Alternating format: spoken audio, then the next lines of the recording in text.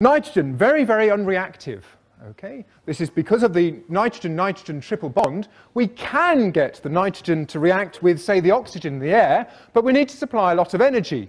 And this is what this apparatus can do here. So in a thunderstorm, all the energy from the lightning can actually cause the oxygen and nitrogen to combine together, and this is what we have here. This is called a Jacob's ladder.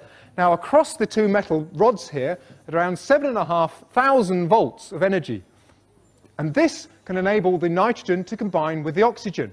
Well, how would we know, though, if the nitrogen is combined with the oxygen? Well, we should be able to see a change in the colour. First of all, the nitrogen combines with the oxygen to form a gas called nitrogen monoxide. But this is colourless. The gas jar here, I've put a white card in this to help us see it, but the gas jar contains nitrogen monoxide. Now, this gas jar just contains air. But when the nitrogen monoxide reacts with more oxygen, so nitrogen monoxide plus more oxygen, forms another gas called nitrogen dioxide, and this is actually a brown colour. As soon as the two gases mix, the brown colour is formed due to the nitrogen dioxide. So if we keep an eye on the air inside this glass tube here, this will gradually go brown as the energy from the, across these two electrodes helps the nitrogen combine with the oxygen. But in order to break up our nitrogen molecule, we need a lot of energy.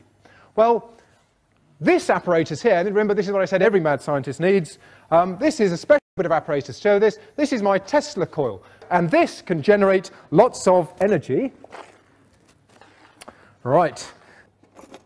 Okay, turn it on. And if we have the lights down.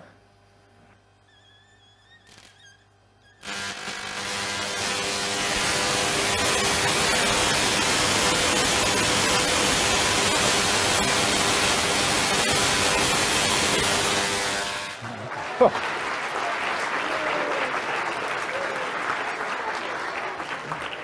So the purple colour was due to the nitrogen gas being excited by all that energy, and this can cause the nitrogen to combine with the oxygen, and we can certainly see that the air in here is now taken on a brown colour due to the formation of the nitrogen dioxide gas.